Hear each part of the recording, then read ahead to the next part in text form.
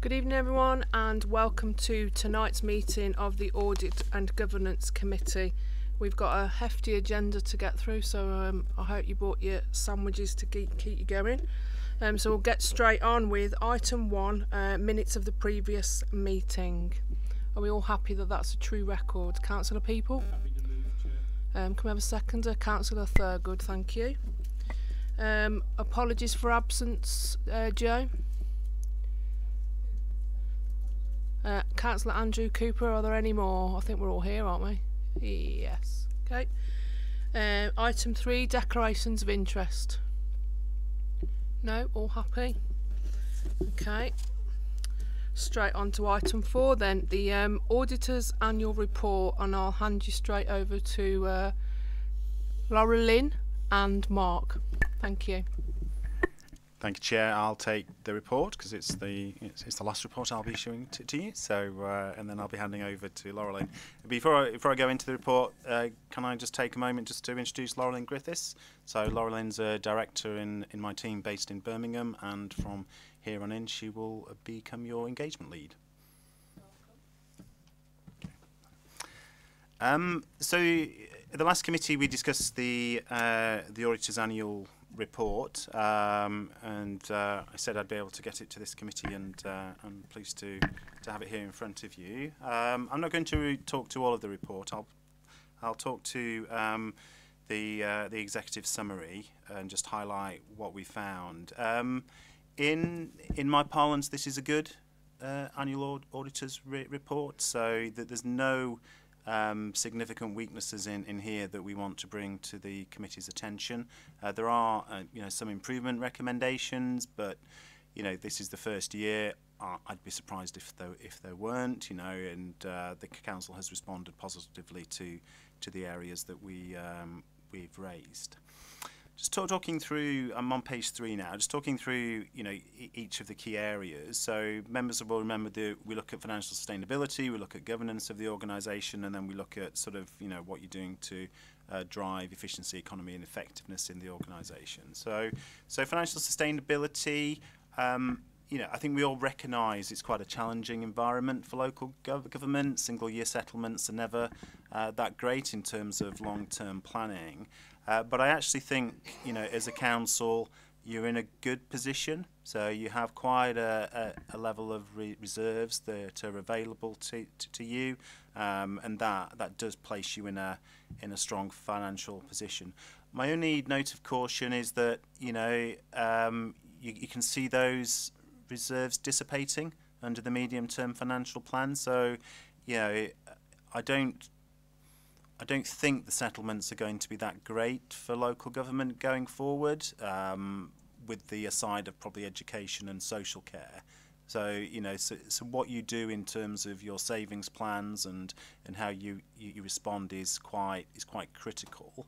You do have a significant programme in the Reset and Recovery programme. I think that's a good programme. How you monitor that and how you make sure you're delivering those savings will be key to to having a strong financial position going forward. But as we sit here today, I've got nothing really to kind of go I'm particularly worried about. In terms of governance, we look across all of what you do. So we look at the leadership team, we look at cabinet, and we look at sort of the tone from the top all the way through to the audit committee, and then what you're doing in terms of risk management. And in particular this year, we looked at how you responded to COVID. My view is that you're a well-governed council. I'm sure there's areas of improvement, but there's nothing that I'm particularly worried about. There's nothing in terms of standards or officer behaviour or member behaviour, which I sometimes come across elsewhere. There's no kind of critical projects that I think are falling over. So there's nothing to flag to you in terms of governance. Just turning over the page, we get into a bit more depth around economy, efficiency and effectiveness. And there are some areas just to flag to you here. And what we do is we look at, do you have a a council plan, and then what are the performance arrangements in place, and do you have sort of, you know, sufficient information coming to you to allow you to understand, you know, how services are being delivered and procurement. And so we look in quite a lot of depth at what you do. I can see that there are key performance indicators in place. I can see that that service plans are also in place. When we look at partnership, we look at what the outcomes are. So rather than just having partnerships that don't really achieve anything, but we could see in particular that the council had successful partnerships that had led to an inflow of income into the council that had allowed you to meet some of your objectives. So we were happy with that sort of overall process. Your procurement process is different. You've made a deliberate decision to sort of not have an overarching procurement strategy, and you sort of manage it in a particular way. That there's nothing wrong with that, other than you do need to get regular feedback on how that's going. So, and make sure that, you know, that those procurement processes are effective. So the issues that we flagged are when I looked at the KPIs, I didn't think they were that comprehensive. So I was a bit concerned that could you as members look at it for a service and form a view that they were, you know, that service was performing well or inadequately. So I do think there's a bit of work for you to do there. We went through all the service plans. Not all of them had been kept up to date. So again, you know, this is you saying this is what we're going to deliver as a council. And so it's important that at the start of the year you understand what those services are agreeing to actually deliver for you, and then you've got the KPIs to monitor against. Now, there was only a couple that weren't in place, but I do think it's important that you have a whole suite of plans that cover everything that you do. We looked at benchmarking.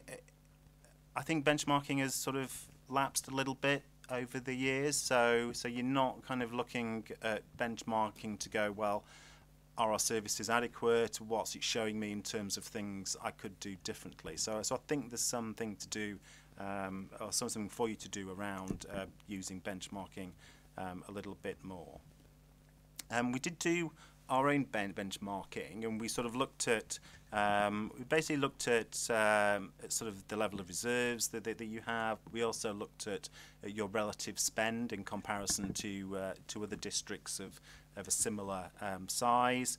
As I said earlier, I don't really have a problem with your reserves. So you've got a high level of reserves, which should help you as you sort of move forward. So interestingly, you are a relatively high spending authority. When we look at that, we don't make a judgment that high spending is bad. What we look at is do you understand why you're a high spending authority, and does that align with the priorities that you've set?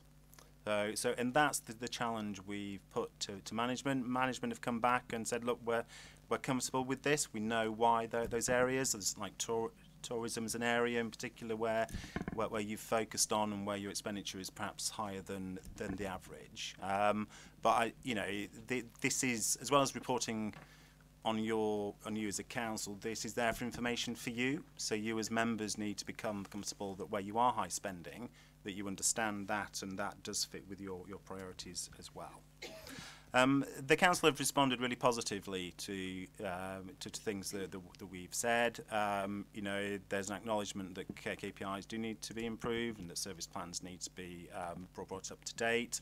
I think fairly management have gone. It was a COVID year, so it was difficult to make sure everything was in place. And then there's a review of the performance management framework, and there's a review of the commercialisation strategy. So some areas to look at, but overall, as I said at the beginning, I'm satisfied with where the council is, and there's no significant weaknesses that we've identified from our review. I'm going to pause there, Chair. So hopefully I've given you a good summation of the report. I'm more than happy to take any questions that members have. Thanks, Mark. Obviously, we in the pre-meet, I've asked a lot of my questions, but Andrew, did you want to just give us the update on the question I asked around the service plans, so that all members are aware what we've put in place, what Mark's just discussed, because some of them were missing? Thank you, Chair. Yes, I contacted Andrew Barrett in relation to that question around service plans, and Andrew has confirmed back that obviously we are in the process of overhauling our service planning arrangements, and obviously following adoption of the new corporate vision and the corporate plan, that will feed into the service planning processes going forward. Thank you, Chair. Thanks, Andrew. And the other one was around 2025-26 Mark, long term. Can you just give us some more information on your views on if we should be concerned and why going forwards? Thank you, Chair. I think every local authority needs to be concerned about its finances. As I said, I think you have a decent level of reserve, so I'm not sat here going, you've got a problem from now, and you have the reset and recovery programme in place. What you have to do is make sure you deliver it. So, while you're doing that, you need to keep an eye on what the government settlement is going to be, and whether that settlement is a year or 3 years, then is going to make it, potentially problematic for you if it's another 1 year settlement. There's too many things going on in the global economy that are going to impact on us, aren't there? So, whether it's sort of, build costs, you've got a significant capital programme, whether it's energy costs, so, all of that needs to be funded. Will the government be able to afford all of that? So, alongside everything else it's trying to achieve. So you're in a relatively good position. The task, I think, is for you to sort of keep an eye on finance so that you remain in that position. Thanks, Mark. Are there any further questions? Simon. Thanks, Chair.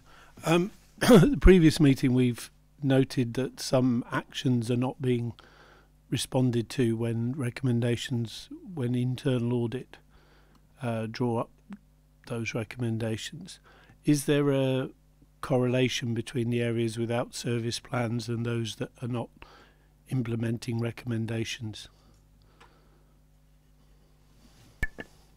I can't remember which services they were. In this report, from internal audit, in the report we highlight 2 plans, I'm just trying to get there, so that weren't in place. Let me see if I can find them. There's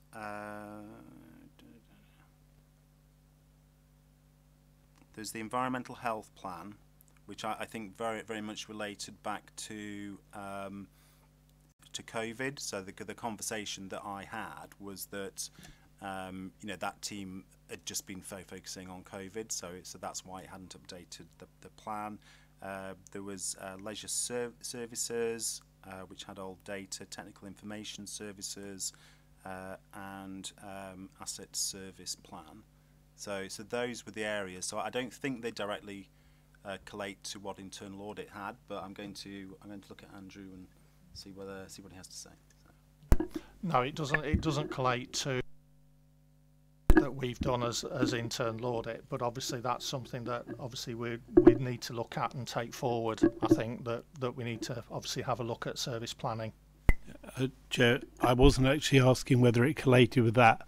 At the last but one meeting, I think the one before you became chair, we'd highlighted that there were recommendations which were not being implemented after internal audit inspections, and that they were beginning to pile up. You'd been doing your best to get the total number down, but the age of some of those recommendations was noted to be quite long. That, not everything from 3 months earlier had now been done. So I'm just asking whether you would have a look, through you, Chair, as to whether some of the same departments that haven't been doing plans have also not been following up on recommendations, because I would be concerned that if if a department isn't planning and isn't following up on recommendations, then those departments would be pushing themselves towards the top of next year's internal audit plan. So that was particularly what I was asking about, and apologies for not having expressed it clearly. Can I just challenge you on the environmental health? I'm a bit concerned that COVID becomes the reason that everybody can use. The environmental health, we were fortunate and got support for and got very large additional amounts of funding, considering the size of the team, in general terms. So we had some additional posts that were fully funded during that period. So although there was a good deal of additional work, there was also additional resource. Now, it's not always the case that extra work brings additional resource, but it did in this case.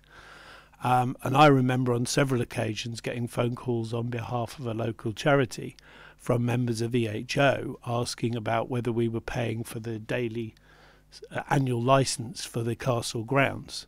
Now, I was struggling to understand why, if they were run off their feet doing everything to do with COVID, they had time to ring us up to ask for £42 or whatever it was.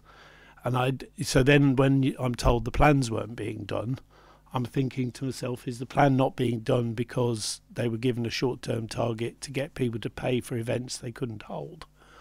Or was it really that they weren't unable to keep up? Now, I'm not saying COVID didn't create extra work, but we had extra whole posts funded. So I am questioning, if you like, whether that can be used as a blanket excuse on this one.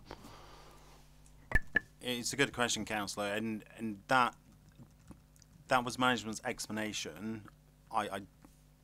It doesn't sort of automatically connect that I accepted that recommendation, the explanation. So my view is that you should have had a service plan for all of these with up-to-date data, including environmental health, because if they were off doing COVID, then you needed to sign that off. You needed to own that as a council and go, what we're going to do is have our environmental health people working on COVID. So that means that this, that, and whatever goes. So so I think you've probably made my point better than I can.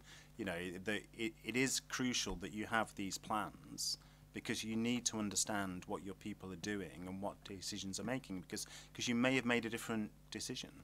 You may have gone, well, no, we want them out doing environmental health work as well as doing COVID work, and then you get a better, you were talking about additional posts, you then understand where that money's going, and you can, these are decisions that you need to make and prioritise, and it needs to be a conversation between you and officers. So yeah, I'm with you. A service plan ought to have been in place, and COVID, while I think it's a valid comment, is not necessarily the right way to go. It's not an excuse for not having a plan.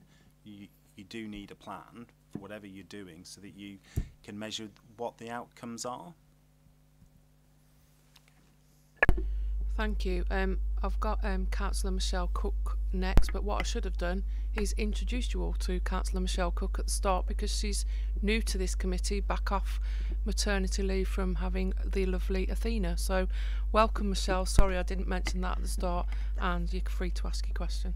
Thank you very much, Councillor Clements. Hi everyone. So my question is just kind of going on from what Councillor People was asking about kind of service plans and the notes that, shall we say, we've got some quite high, well, we are overall a high spending authority.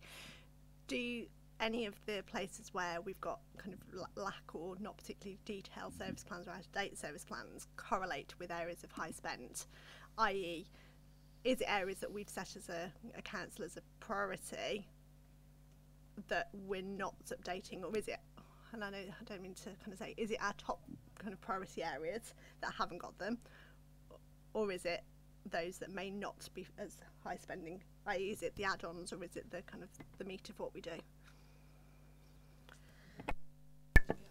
I did. It's a good question again. So some of it does collate. So environmental and regulatory services. So that's high spend. So that was an area that didn't have an up-to-date service plan.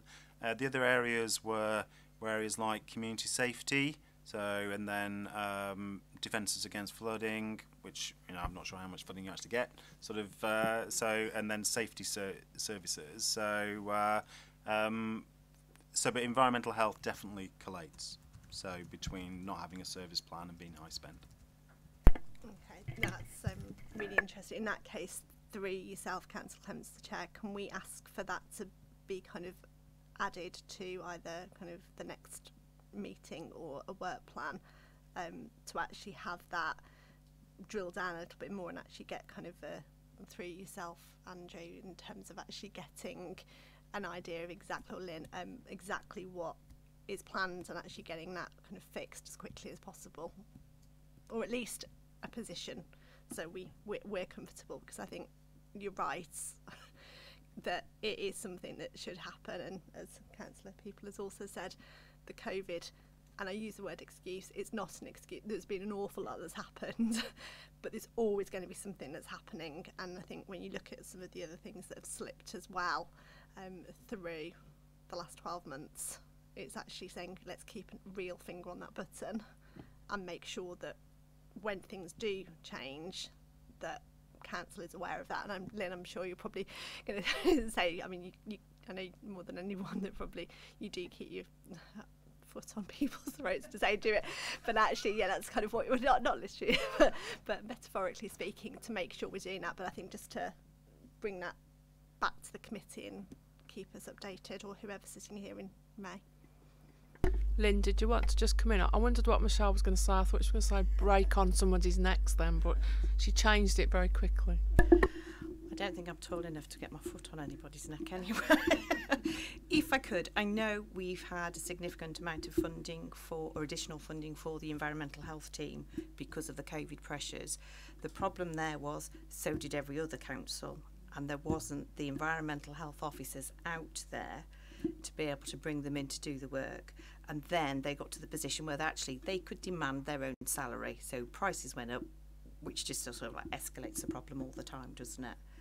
But I am aware that they are looking at things, and they've got a service plan to carry some of the funding forward to start afresh in April. Thank you. Simon, did you want another question? Well, I'll just point out again, if we're funding posts to do admin, then for EHOs to ring up charities asking for their castle grounds annual fee strikes me as a question about whether the priority was going where it should have done. And that's, I mean, it's a problem, I know, because we're real people and we're involved in things, and we see the council not in the smart strategy paper scenario sometimes, but in the day-to-day. And when you get calls saying, can you pay that 40 quid for that event which you can't actually hold because of COVID, but you have to pay it in order to hold on to that slot in the annual calendar, then that suggests to me that revenue maximisation was coming ahead of whatever else had to go on. And also bear in mind that that's the department that would have been responsible for overseeing why the pub opened at 6 a.m. on the first day after lockdown, leading to very poor headlines and very damaging things. So, if they've got time to ring up for that, I'm questioning why that time wasn't being devoted to things which were damaging to the town. That doesn't mean if every individual officer wasn't doing their best to try and manage these things, because we're all the same. We all have to manage priorities. But, I'm just thinking to myself, as the carnival committee, we were told, if you can't have the carnival, but you still have to pay for your slot. If time can be devoted to chasing that, and not chasing down publicans who are not registering, not doing this, not doing that, and are then opening at 6 a.m. in order to sell alcohol, leading to a fight at 8 p.m. in the evening and the police and all the national headlines, then I don't think the priorities are properly understood, or at least not as I would understand them as a member of the public. So that's my point. And if they hadn't got a service plan, then perhaps that says something about what we need to do going forward. With regard to the spending, I think it's perfectly reasonable that in something like tourism we may well be a high spender, because not every authority of our size has a castle, and if you take the castle as a net sort of $250,000 a year, then we are going to be high spending for a district council. We will push ourselves up, and in that sense, I take your point. It sometimes is fine. The procurement policy bothers me more, or the absence of it, and I've raised this not under the heading of consultants, because I know some past leaders of the council used to throw that at their successors and then have it thrown back at them because everybody's used consultants. But it does concern me that we take on consultants for one project and then they're cited as the consultants for another project and another project after that, and I'm left thinking, are we really looking hard enough at what we're doing? And the other thing the absence of procurement policy seems to have led to is no one's prepared to ask about local content in the way that they really should. We used to be given the excuse, which wasn't true, but it was an excuse, that European regulations meant we had to, advertise throughout the country, and et cetera, and the world.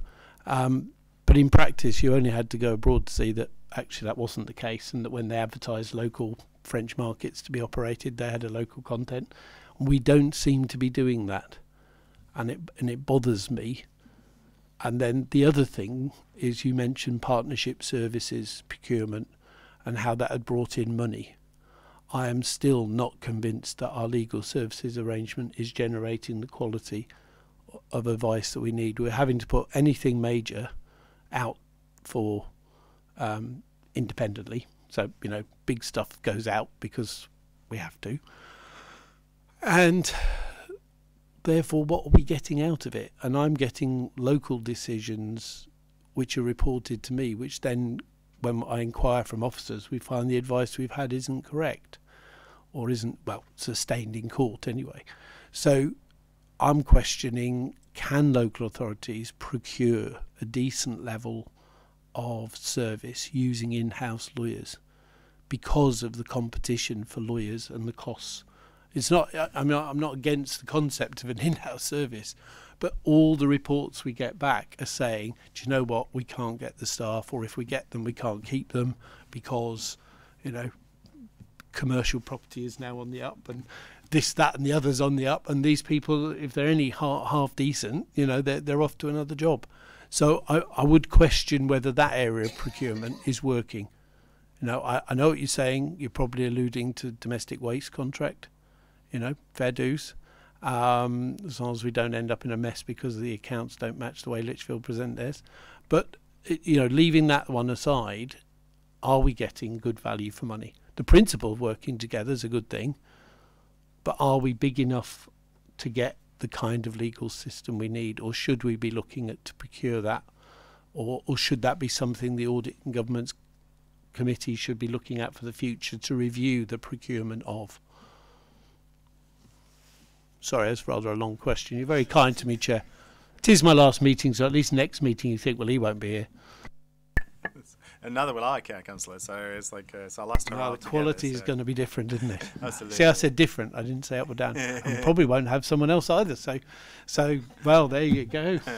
It's change always change. So I just start thinking. So I completely recognise your point on tourism. That's why, when we see benchmarking, we present the figures to you and go, is this right? Do you recognise this? And I think we recognise why you're a high spend on tourism as well. So, but it's right just to flag that. In terms of procurement, it is probably the area where you're most outside of what I would see as the norm in terms of how you approach it. So now, when we looked at it and we could see a lot of things that were happening that we thought were appropriate. There's nothing wrong with what you do, but I do think you need to get a little bit more granular in terms of your monitoring of procurement and sort of the suppliers that you're using. So, and I think officers accept the recommendations that we've made. So hopefully we'll see a change as we, when we come back to have a look at that. Chair, can I just ask, when you say they've indicated they accept, if we're that far out of the norm, that would mean rather a big culture change? Have they really endorsed the idea of doing it differently, or are we just being told that they're cooperating with you? I didn't sense a reluctance, but neither did I. You know, I don't think. I think officers think the processes are good enough, and I don't disagree. I just think they could be better.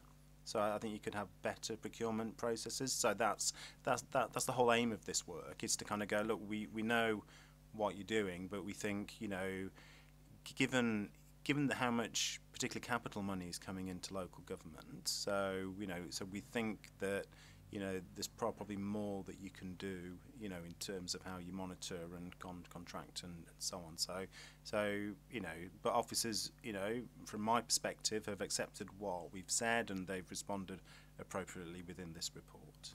Can I just ask what an example would be of what we're different? How are we different, if you see what I mean? So the main one is that you don't have a formal procurement strategy.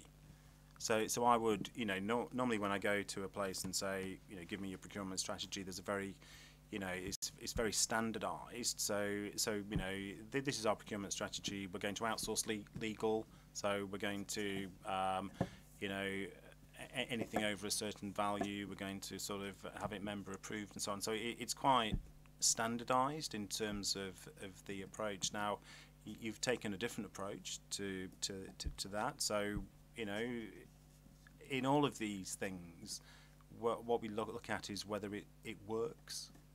So because, you know, just because it's different doesn't matter that much. What matters is whether it works. So there's nothing fundamentally wrong. The areas that I'd like you to do more on are areas like, you know, do more monitoring of contracts. So do more monitoring of particular suppliers so that you're secure in that procurement. So I think there are things that you could do slightly differently, but there's nothing that's fundamentally wrong.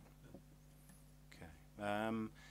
In terms of legal, and then Lynn's dying to come in. Sorry, Lynn. So in terms of legal, it's the same with any service. So it could be legal, it could be, you know, HR, it could be any sort of back office service.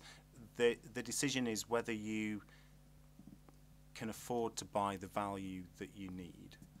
So, and if you can't do that individually, then you need to look at whether you can do that in partnership, as you have in waste, so with another authority, so you can get the value and the expertise that you need in what's going to become a you know, a highly competitive market. Thank you. Lynn, sorry. If I may, Chair, yeah.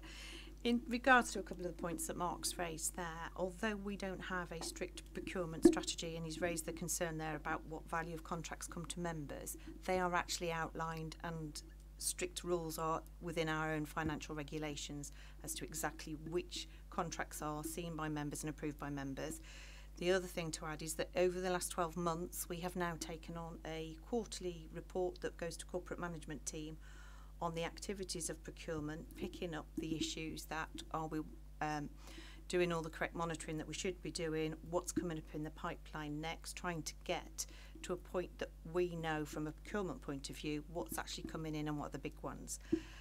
On a plus side, I've had Sarah McGrandle, Assistant Director Operations Leisure, today phone me and say thank goodness we were on the ball with the re-procurement of the street scene vehicles, because now Ford have closed their books as well. So that's Ford, Peugeot, and I think there were two others. So had we not been on the ball and known what we've got to do, and we're talking 12 months in advance on that one, we could have been left ourselves in quite a sticky situation. So although we don't have a strict strategy, I think in the background, because as Mark says, we're looking at all sorts of things and reporting them to the corporate management team. We're holding it together at the moment, is probably the best way to put it. Thanks. Chair, in response to that, can I make a suggestion that in the way that some other reports that are quarterly then come to scrutiny, I would have thought that if there's a quarterly corporate management, a report quarterly to corporate management on the monitoring of contracts, then that ought to come to audit. I mean, I'm suggesting that for people who aren't here, but for when I won't be here. But from a practical point of view, if members are actually going to have an overview of that, then and this committee already has a confidential session at the end with auditors, so it wouldn't be difficult to then simply make that the last item beforehand so that it protected its confidentiality. But you know, if the report's there, members ought to know about it. I think that's a practical, and certainly is not a reason not for members not to be told. That was a. Can I just ask then, Chair, with regard to the asset strategy, we have had several meetings where the asset strategy was mentioned and then it's not happened and it's not happened again. And I had a recent meeting where there was one particular potential asset that was discussed, and then I was asked by a group to contact them to see if we could visit it. And I contacted the assistant director, and the assistant director said, yes, of course, no problem, X will organise that for you. Nothing happened. So I contacted them again, and the email went to an overfull box. And then the next thing was I took it up again, and I was told someone else was dealing with it. And about 7 or 8 weeks later, I've still not heard anything. Now, I'm not saying that that's make or break on that particular development, but I think it underlines the problem we have. We don't have an asset strategy. We don't have people going out saying, I want to let this, or I want to do that. And I think it underpins that point that we don't have a strategy. So I think that's why it's really important that that strategy gets in place, because then someone would be saying, well, hang on, we said we'd do this with this site. What's happened? You know, and it's not about, I'm not saying what should happen with that site, but one reason why it's sat empty for 6 or 7 years is probably because there isn't a strategy to do something with it. So I think that's something to take out of the report. Any further questions, members? No? Anything further to add? No? All good? Thanks, Mark. Thanks, Laura Lynn. Thanks, Lynn. Laura Lynn. So if we're all happy with the annual report and the recommendations throughout the report on what they've picked up, are we all happy for that to go forward? All those in favour? That's carried. Thank you, and thank you, Mark, and good luck in whatever you're going to be doing in future. We won't see you. I might not be here either, but there you go. Who knows? All change. It could be in May. Can I just ask a quick technical point? Do we ask for movers and seconders at this committee anymore or not? Or is it just an acceptance? It's just we can ask for a mover and a seconder if you. I don't think we've ever done it before, but we can if you wish to. We normally do, Chair. It's just normally Martin would sort of pick up the first two hands. He sort of come forward and take them as mover and seconder. Does somebody want to move it then? If you're looking to move, I'll second. Michelle Cook moving it to second it, and Simon People seconds it. Yay! Okay, we'll move swiftly on to item 5, which is informing the audit risk assessment. Lynn? No, Laura Lynn. I'm getting confused today. It's close enough. Thank you, Chair. So this document is part of our risk assessment and planning for the coming financial statements audit, so the external audit of the 21-22 financial year. We bring this document to Audit Committee each year. It's a series of questions that we have asked of management, and it contains management's responses. And we're presenting it to you just to sort of check that the responses that we've been given are consistent with your understanding of how things work at the council, and in particular to check whether you're aware of any frauds or litigations that are not disclosed in the document. I wasn't planning to run through it in detail, but if anyone does have any questions, I'm sure between me and Lynn we can probably answer them.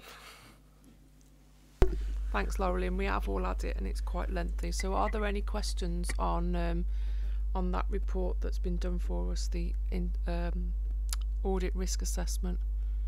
We went through it at the pre-meet and couldn't find anything, could we, at all?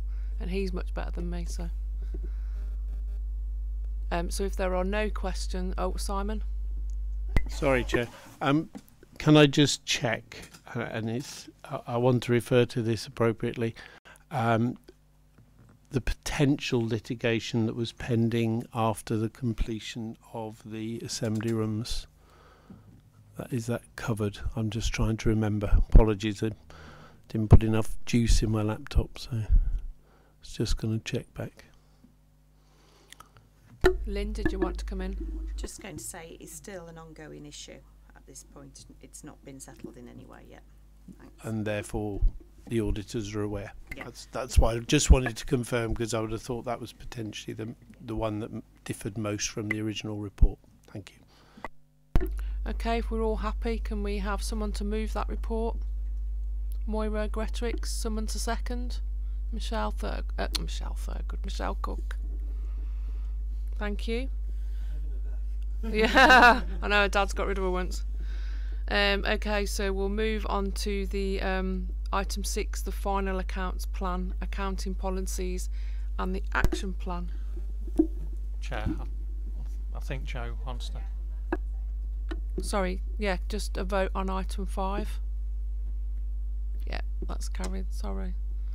Final accounts plan, accounting policies and action plan number 6. That's you, Lynn. That's me, Chair. Thank you very much. Right, the purpose of this report is just to outline the corporate requirements that we'll have in order to pull the Council's annual statement of accounts together for 21-22. There are actually 5 recommendations on the report. The first is that the proposed accounting policies for 21-22 as attached to Appendix A are approved. Just to say that there are no real changes this year from what they were last year, but it is considered good practice to report them to Audit and Governance each year. Having said that, I did just want to raise at this point that in January, CIPFA, the accounting body for local authorities, issued a consultation paper on emergency proposals for an update to the 21-22 code, and he eventually decided to explore 2 options further. The first being the changes to the code to allow local authorities to pause professional valuations for operational plant, property and equipment for a period of up to 2 years. And the second being deferring the implementation of IFRS 16 leases for a further year. I think that one's been deferred on a number of occasions already. However, as the closing date for the consultation was not until early March, left it a little bit late for us as officers to try and suddenly get assets valued if the decisions weren't upheld. The Council's valuation programme has already been underway since early January, so we've continued with that, which has been a relief to find out that late last week the results were announced from the consultation paper, which recommended that neither of the options should be adopted. So had we waited, we could have been in a little bit of a pickle. The second recommendation is that the target date of the 30th of June for the closure of final accounts and the production of the statement for 21-22 be approved. The statutory deadline for this activity is actually the 31st of July, so we're aiming to try and get it done a little bit early, which gives us a little bit of scope should things slip anywhere. The annual plans for the production of the statement of accounts for recent years have been reviewed, and we've looked at and can be to make sure they can be produced before the deadline of the 30th of June. And the key issues affecting these achievements in the previous year are shown at Appendix B. Our third recommendation is that staffing resources be committed to the provision of the appropriate information and support in order to meet the publicised timescales and committee receive progress updates if required.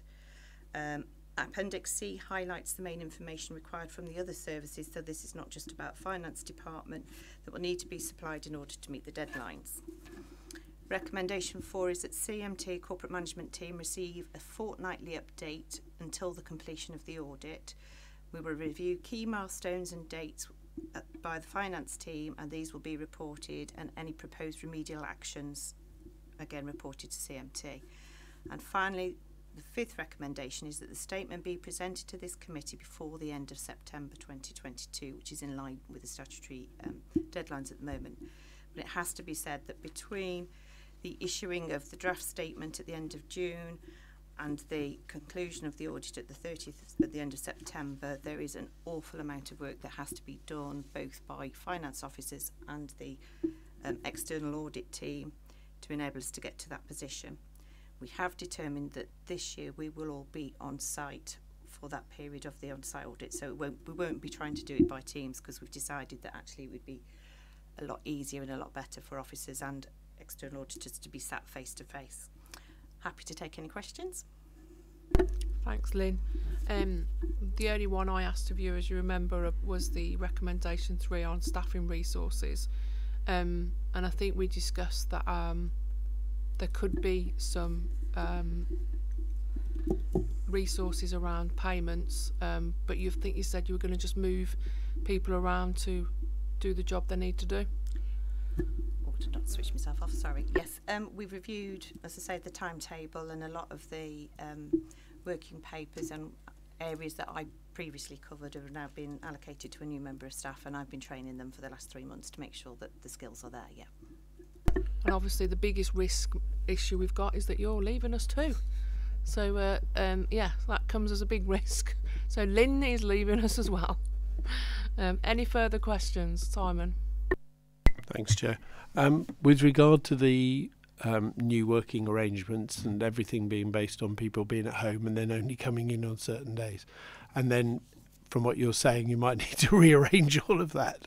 Are you confident that you can do that, given that we have just in the process of asking people to base themselves at home and work remotely, and come in only on certain times? So it was just the practicalities of managing that against what we've just asked the staff to agree to. If I might, as part of the Smart Working Project of Recovery and Reset, it was highlighted that during that on-site audit period, finance staff and potentially some other staffs in other service departments would need to be in and be available to the external auditors. So yeah, we've already considered that going forward. Thanks. Any further questions? No? Are we happy to take those 5 recommendations on block? Councillor Cook and yourself to agree on the process? Well, Richard Ford spoke first on moving, so do you want to second, Simon? Oh, go on then. Go on then, you know you want to. So moved by Councillor Ford, seconded by Councillor People. All those in favour, before I get shot by Joe. That's carried, thank you very much. So we'll move straight on to item 7, which is reset and recovery update. Now, Tina Mustafa was meant to be here tonight, but unfortunately Tina is poorly, so over to you, Lynn. Now, be careful, be gentle with Lynn. If she hasn't got the answers, she will come back to you. Thank you, Chair. I was going to start out by saying, not sure that I'll be able to answer many questions on this, so I will take them back to Tina, and she's agreed that she'll either do a written response to the individual member or to all of you, depending on what's required. She's highlighted in her brief papers that she sent to you which scrutiny boards and the scrutiny committees and the board oversight, so which parts of the recovery and reset go to which corporate scrutinies, and I think that's been going on since January, so I think we're all aware of that one. The report then goes into the risk areas, and she's asked me to raise 3 key risks with you. The first one being the budget, and that's been quite difficult, and we're trying to ensure that we stay within the financial envelope going forward, and in light of other issues we've already spoken of tonight, building costs and energy costs going up, that one is going to be crucial. The second risk is the building and where we actually end up as a council in the offices and what's happening with the current market conditions. They are moving quite fast at the moment, so we need to keep an eye on that one. And the third one is the timescales. These are particularly tight at the moment, linked to number 1 and number 2. We need to make sure we just keep moving forward. Happy to try and answer any questions. Thanks, Lynn. Obviously, I raised the issue at our pre-meet about the rising fuel costs and rising costs of building materials, as we all know. And obviously, Tina sent that out in her brief before tonight's meeting. So has anybody else got any questions? Simon? Thank you, Chair. With regard to the report, it suggests that, as I read it, it suggests that there is no building in the council's ownership in the town centre that would be suitable. Is it correct that a potential building in the council's ownership that is in the town centre has been discussed at the executive board? As far as I'm aware, there are a number of options of potential properties that we own that have been included in the discussions, and I'm not sure we've come down to a final short list of buildings at this stage. Perhaps, Chair, if you wish, I'll pursue that one after we move to the final item, but I'm a bit concerned that my understanding is different to the exact wording, not necessarily the implication, but the difficulty is if it says the risk is high because there's no alternative building, but actually we are discussing buildings in our own ownership, then I think it's just perhaps the nuance is missing from that. But I mean, it's not Lynn's report, so I'm clearly not having. But perhaps once we've discussed that in confidential, we could agree on a question, then going back. I think that'd be the best way to do it, because otherwise I'm going to be either unable to say something or say the wrong thing in public. Thank you. Any further questions? Michelle? Thank you. Yeah, just a quick one. Based on kind of the shall we say, emphasis that we're putting on reset and recovery within the budget going forward, it's just, I'd love to see, I know obviously from Tina would be able to give us chapter and verse on it, but in terms of the actual risk management, a little bit more nailing down of when we expect to see this becoming clearer. So like, things like what we've just said there about the kind of lack of building, etc. At the moment it's open-ended in terms of, I know there's obviously conclusion dates within the actual kind of, well, when we're expecting to see things happen, but actually from our perspective, based on what was said earlier about monitoring KPIs, etc., actually having it within the mitigations of when we expect to see that nailed down, from a point of, because at the moment it's open-ended, are we going to get to April, May, June, July and be told, oh, actually, no, there's no alternative? It's the fact that we need those savings to be seen, realised. I don't want to be sitting here in 6 months' time to be told, actually, we can't do what we were anticipating. So to see that in a little bit more detail, I know that will be happening behind the scenes, but again, from a transparency perspective, we need to be confident as a committee that we're not going to sit here, because the 3.93 million black hole that we're facing in a few years, it's coming ever closer every single day. And if we're not planning, well, we are planning for that, but if that's not possible, we need to be able to see it. So I think happy to kind of, if you take it back to Tina or we pick it up separately, just to go, when's the kind of, it must be done by. If I can just add to that, yeah. As part of the budget process for the 2022-23 5-year medium-term financial strategy, I can't get any words out tonight, there is nearly £3 million worth of recovery and reset savings included in the policy changes. So these savings have already been made and the budgets have actually been removed from 2022-23. So then we will be monitoring against those reduced level of budgets going forward in the new financial year. Thank you. Any further questions, Simon? Chair, can I just come back on the issue that I think Councillor Cook's rightly focused on, which is that we've been told in other scrutinies that we're looking at June, July for a decision on future, because if it isn't by June, July, it'd be difficult to actually move everybody and be in the new place in time to hit the deadline. And I think that's the critical point. When the auditors earlier said about, the tough bit will be nailing the budget that we've set rather than, having come up with it, getting it done. So I think that's why it's critical that we do understand, well, if there is an option within our own ownership, and if that means we can move within the timeline, then that begins to secure what are essential savings. And what's not been made explicit thus far, but it is general knowledge, it's not political, and that is that if there is a 3-year settlement, it's anticipated that the balance between unitaries and districts will be rebalanced, and it won't be to district council's favour because of the high pressure on education to recover from COVID and social care, which, as we all know, is a massive area of concern, and you as county councillors will know that, but from the other side of the fence. So that's why it's so critical that we can nail down some of these savings as soon as we can, because if they don't happen in year 2 or 3 as per the plan, then year 5 just disappears out of reach.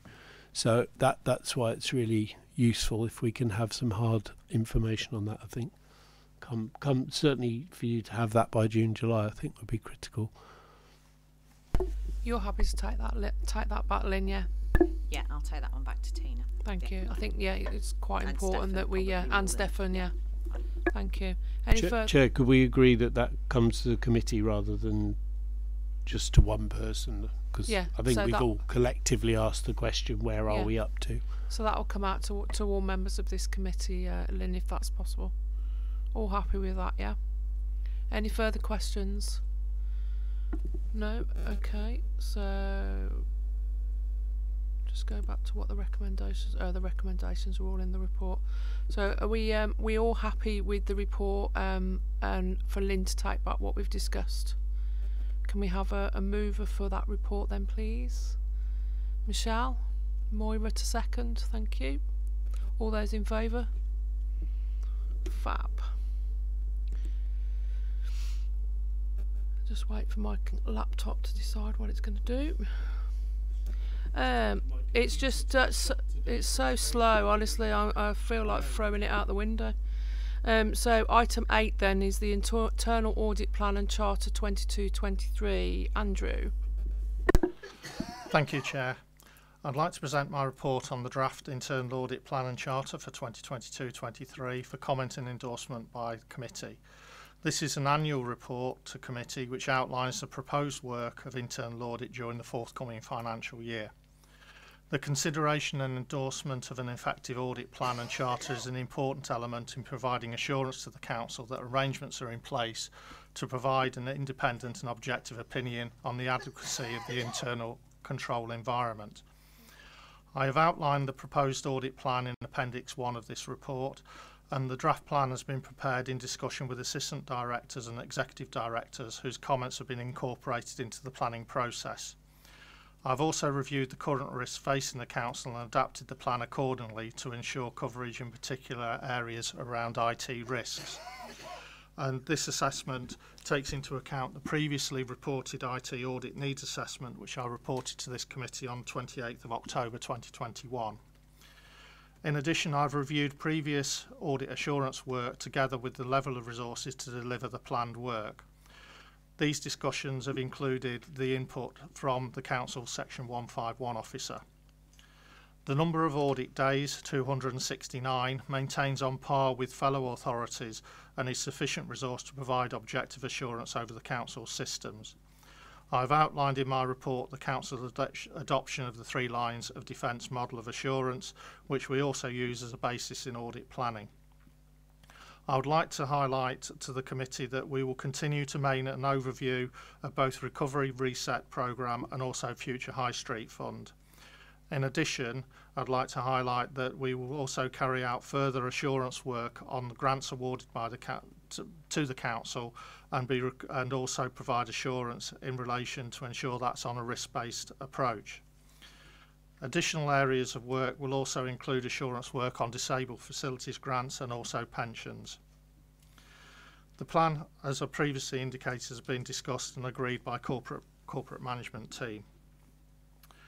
I would also like to highlight to the committee that during 2022-23 we will also need to undertake an external assessment of the internal audit service to comply with the public sector internal audit standards, and I'll work through the quality assurance processes to ensure that we are prepared for this assessment. This assessment is carried out on a 5-year basis and reviews internal audit service against the public sector internal audit standards and reports on our compliance with those. I will obviously keep the committee appraised of both the process and also the results of that inspection. I've also included the audit charter, and this has minor changes highlighted in yellow within the Appendix 2 of the report. I'm more than happy to take any questions that the committee may have. Thanks, Andrew. Anybody got any questions? Simon? Thank you, Chair. We've heard tonight that the area where we're most away from the norm is on capital monitoring and spending.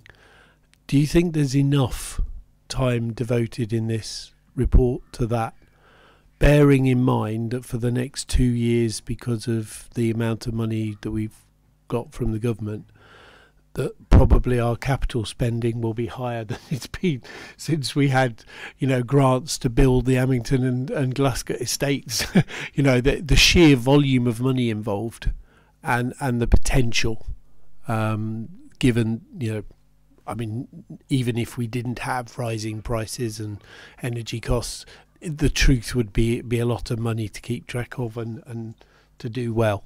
So I'm just wondering whether, if the audit report says most of your internal systems are actually pretty sound, we could have more time devoted to monitoring the capital rather than the daily revenue expenditure, which is not apparently an issue. So I'm using the external report to inform my view of the internal audit plan. Mark, did you want to come in on that before I bring Andrew in? Yeah, I think that's fair. In terms of how I perceive risk for the authority, then it's not around your day-to-day expenditure. So it's around the capital programs that you have, and the towns fund, and around sort of what happens with the college. So it's that's the area that's new to you. That's the area that, just by its nature, you don't have that level of skill in, because you're having to bring in sort of external people to support. So yeah, I'd agree with that. Andrew? Yes, I take that on board. One of the things that we have done over time is to move away from, shall we say, the core financial systems, because a lot of those systems are providing substantial assurance year on year. So one of the things that I have done with the plan is tailor those on the core financial systems, for example, that we've just got the 4 areas covered. Other authorities might have 6, 7 or 8 areas within those core financial systems. But I take on board comments, and I can have a look at the plan and make the adjustments. One of the things that we are having a look at as part of the plan was around project management and the process in place operated by the authority, and also we do have time in there for contracts and investment as well. But again, I can have a look at the plan and obviously look at the number of days and make the adjustments to include more capital work on that side of things. Yes. Chair, if I may, I think it's positive to hear that back. And I think one of my concerns is, yes, the numbers are big, but also we're often doing it through a third party, so through a consulting group. And however good these groups are, it's not quite the same as having somebody you already have trained to counsel systems. And so I would just urge committee to agree that perhaps we add an additional recommendation that the number of days allocated to monitoring capital programs be reviewed and reported back at the next meeting. Just not, what I mean. We deal with professionals in this committee and in others as well.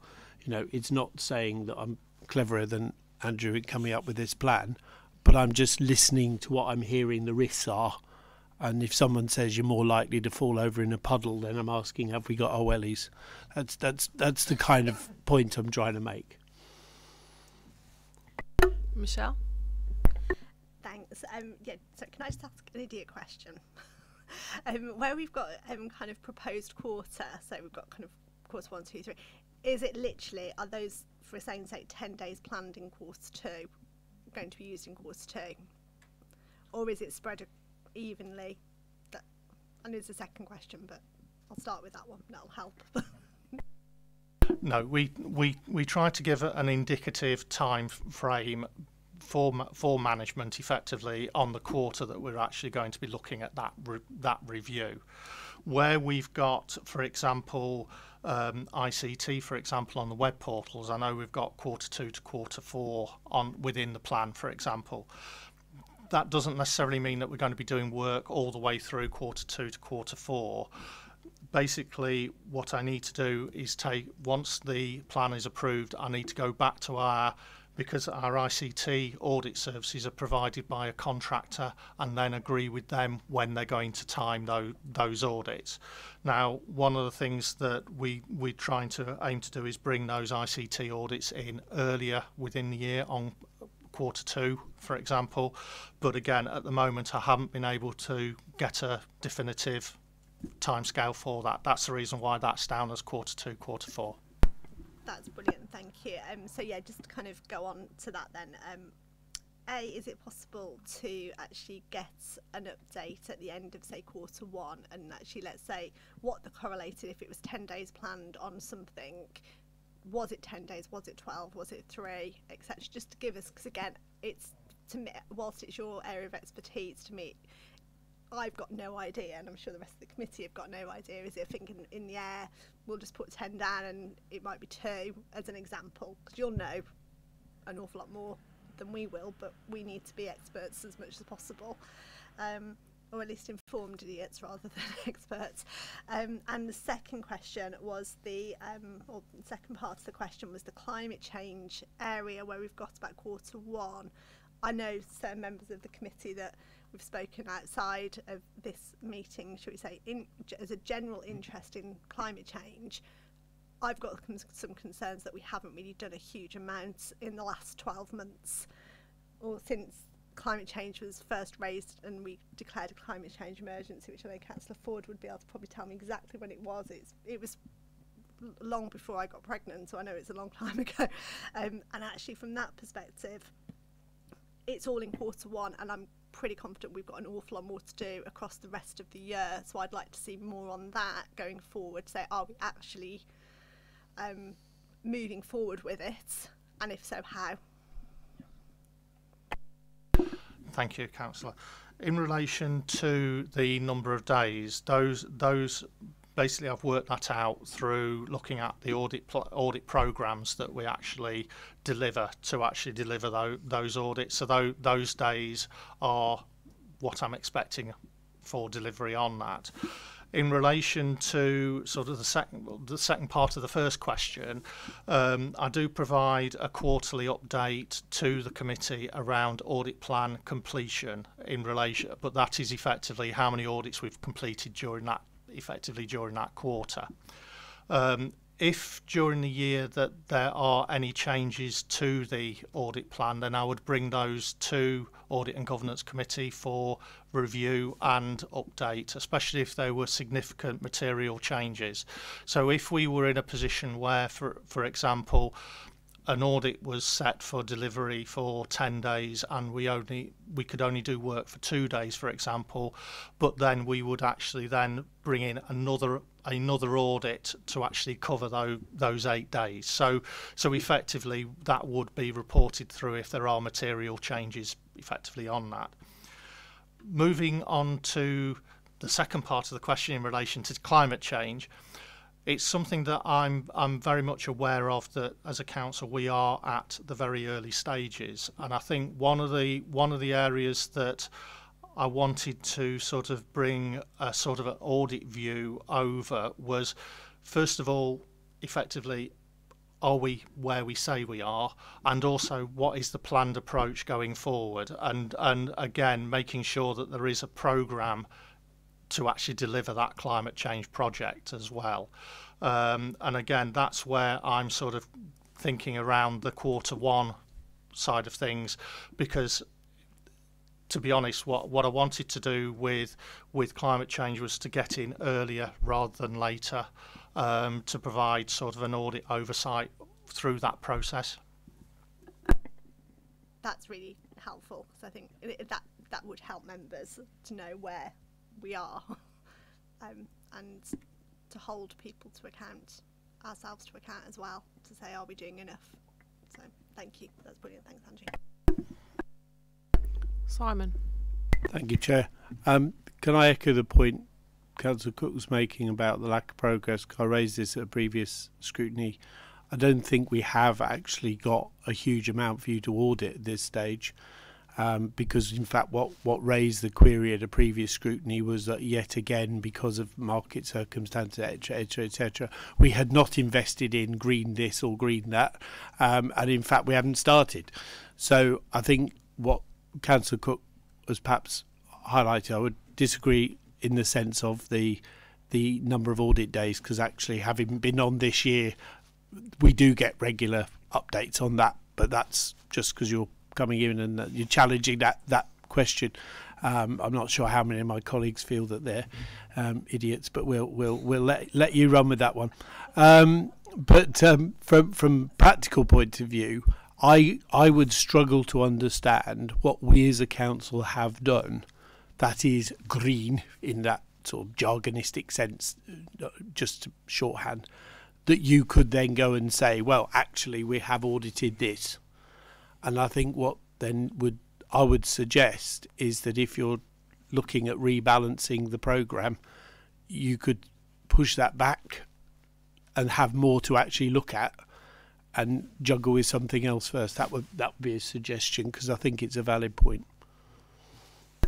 At this point, I'd say that I agree with Councillor Cook, and that will cause some amusement on the benches around me, I'm sure. Thank you. I'll take that on board and make the relevant adjustments. Thank you. It's only a suggestion, Chair, but if it seems a good one, then We did discuss that. That was one of my questions, but I'll let you have it. It's all right. Well, if you're going to have these secretive pre-meetings, then you can only expect those of us who come only to the public meetings to not give you too much room, Chair. That's what we're here for. I have to be able to understand what I'm talking about before I come to these meetings. Oh, I'm sure there's some councillors over the years who never got that far. So we've got, are there any further questions? Sorry. No. So we've got a recommendation that the committee comment on and endorse the 22-23 proposed internal audit plan, and we've got Appendix 1 and Appendix 2. We've done that.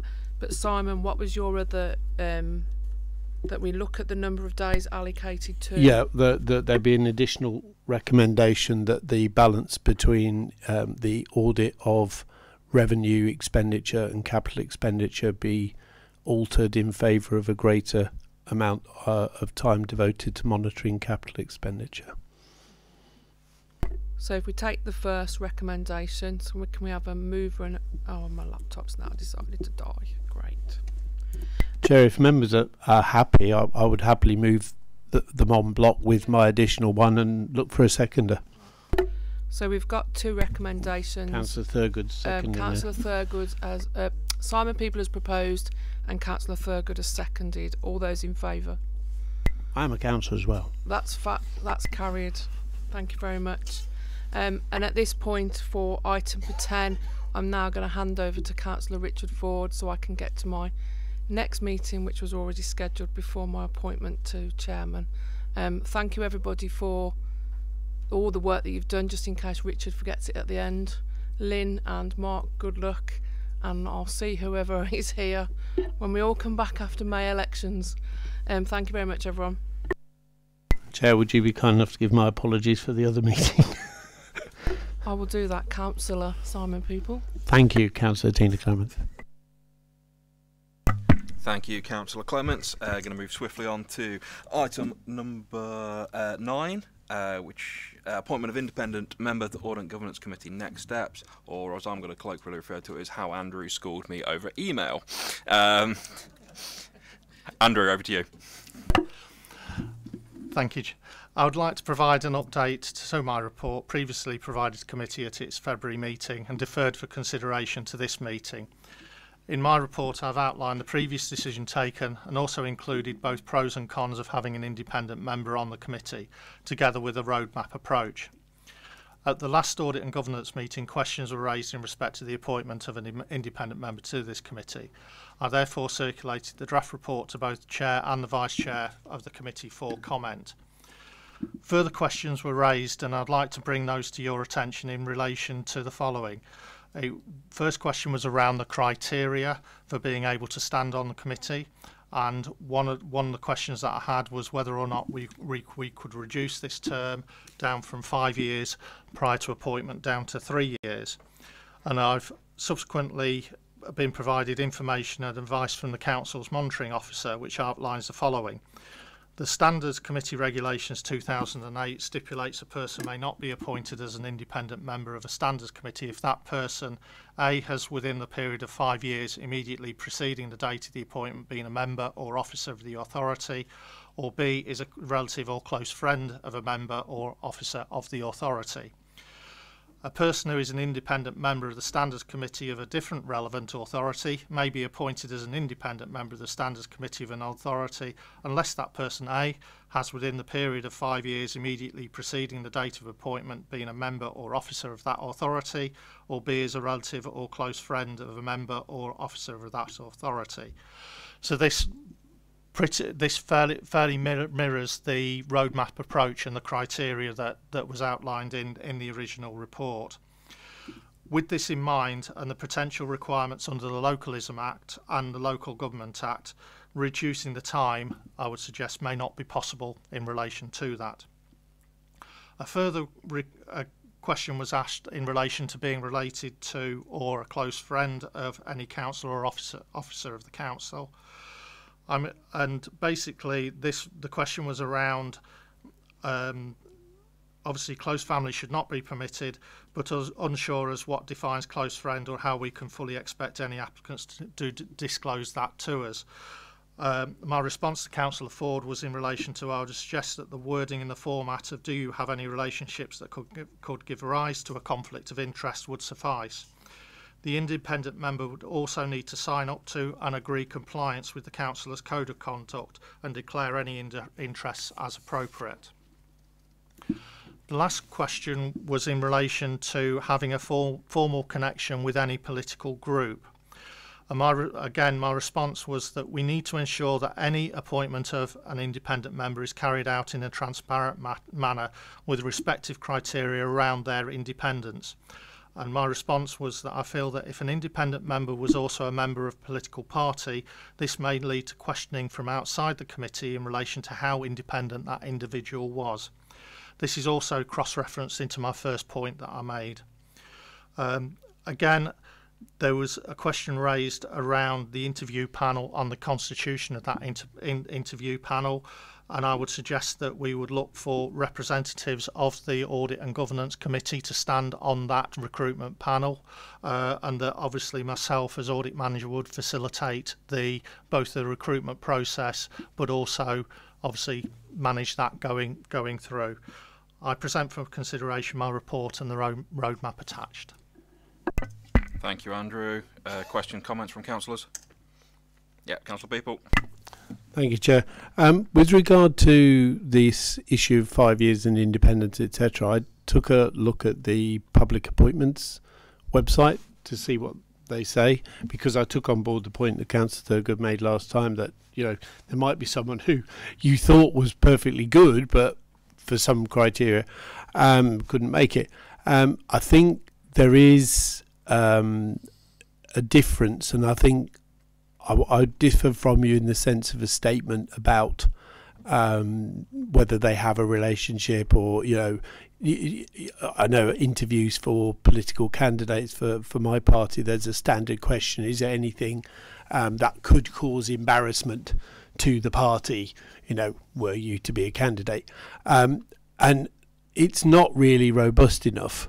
And I had a look at the Public Appointments Committee, and I noticed that they say not that you can't have been a member of a political party within 5 years, but you've actually got to list and explain whatever activity you have undertaken. So that, to my mind, is what we would want with this relationship business. So if, for example, you know, you said, well, I was, you know, previously living with a member of the council or whatever, then you declare that, and the members could decide whether they thought, no, that's not too good, or, well, actually, they were a political person, but yeah, we at least know that, and we've judged them separately. I do think that would be better than saying make a statement, because since 2012, when the declaration of interest rules changed, there's been a tendency for some people not to declare because they decide that they haven't got a clash of interests. And you know, I raised a question at a scrutiny meeting once when the particular county councillors were all voting not to scrutinise the county council, and I was told, well, yes, but they don't feel they have a conflict of interest, therefore there is no conflict to declare. Well, you know, that really isn't robust, and it certainly doesn't meet the transparency that I think we would want. So personally, I think it's a case of ask them to state what manner of relationships they've had, and if they're seen to be distant, you know, oh well, once a week I play darts and, you know, I bump into Peter, and, you know, you kind of think, well, okay, you've been honest, but frankly it's not going to affect your opinions in the meeting. Then I think that's what we want rather than anything else. The other question I'd have, if I may, Chair, is representatives of the committee being part of the interview process. We as councillors, a little while left, we as councillors employ the chief exec, and the chief exec employs everyone else. So we only take part in the selection of the chief exec. I don't know whether we can take part in the selection of the independent member without creating a political import into the choice of the member. So I'm welcome the idea that you think we could. I'm just asking the question, you know, if let's say 2 members of the controlling group, whatever controlling group that is, take part in the interview, are they then judged to have picked somebody who won't sink their teeth into too much?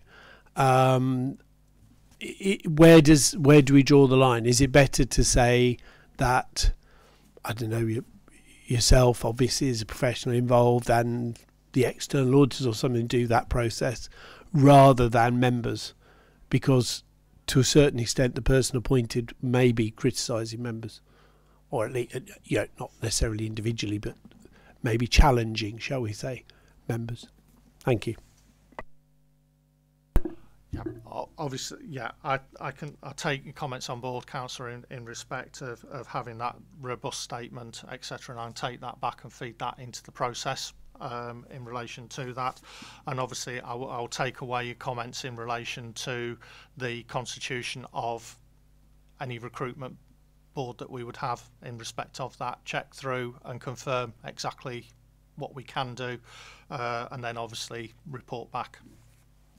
Yeah, Andrew, would you be able to circulate that when you've had a look to all members, please? Yes. Thank you. Councillor Cook. Thank you. I know I haven't been party to, shall we say, the conversations that have happened about this. So again, potentially a slightly historic question, but am I assuming correctly that the independent member we would appoint because they have some sort of expertise within the committee structure and they've got something to add, so to speak, from that perspective? And I'm taking nods that is correct. Yeah, okay, that's good. So that answers the first question. So in which case, it's just on the kind of criteria of what we're saying people should or shouldn't have. In terms of, shall we say, being a councillor or an officer or being a previous kind of member in the last 5 years, or that's easy to check and to balance. Likewise, if someone is bankrupt or something similar, there's a register, there's a public record of it, so it's an easy way to check it.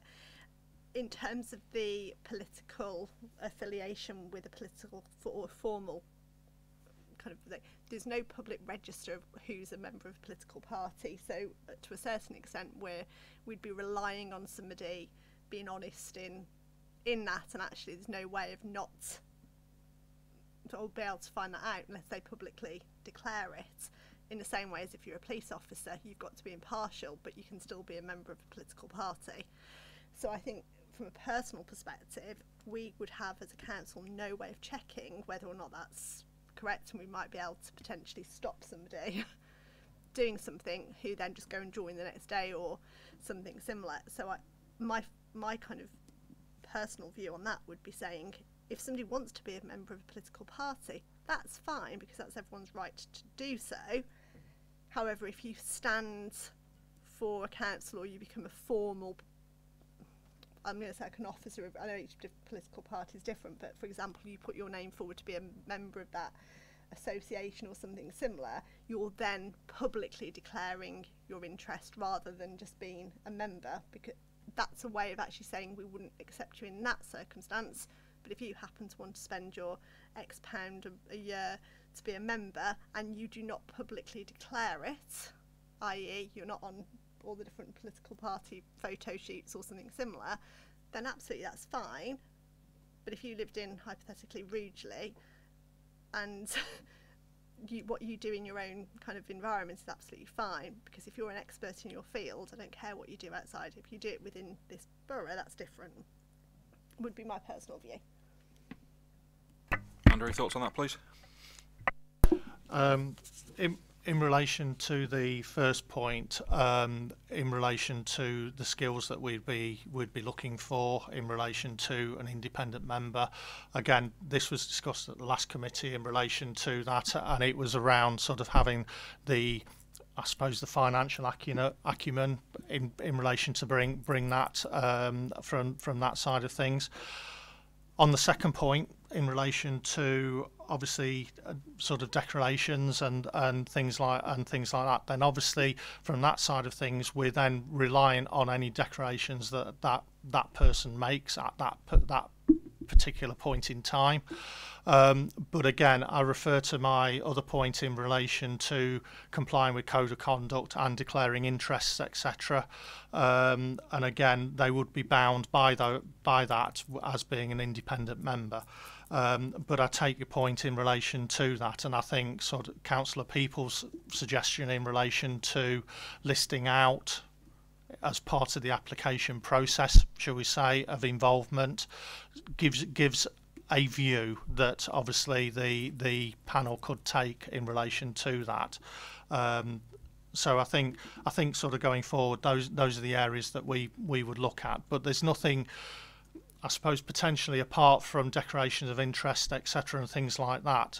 There's nothing somebody, for example, not being a member of a political party, being appointed, and then following day joining a political party. And you're quite right that we wouldn't necessarily know about that. But then, from my perspective, I'd be expecting them to then declare that as because they are an independent member. And I think the other side, as I related earlier in my report, is having that independent member, that we've got the transparency of process within the committee, and I think that's where I would suggest that it's almost asking that question of what would somebody from outside looking in say in relation to that independent member and the questioning of that independent member and the process. You got a quick follow-up, Michelle? Yeah. Yes. Yeah. I think just to kind of come on that, completely agree from a transparency perspective. We want people to look at it and go, actually, there was a value of doing this, especially the fact it's a remunerated position. I think there has to be, we're spending public money at the end of the day. So I completely agree with that. I think it's just a case of us saying we don't necessarily put someone off applying who's an expert in their fields to add value for something that we cannot check. So my personal view on that would be that we say, if you do have a formal kind of affiliation with a particular group or individual, then that's absolutely fine as long as you declare it. But if we believe that it is then detrimental or a conflict of interest, then we have the right to challenge that rather than automatically exclude and potentially lose the right person just because for something we cannot check. Whereas obviously if someone's declared bankrupt the next day, that would automatically preclude them from being able to hold that position. Andrew, anything you want to add? And then I'll come to Simon. Yeah. No, I'll take that away and have a look at that. Thank you.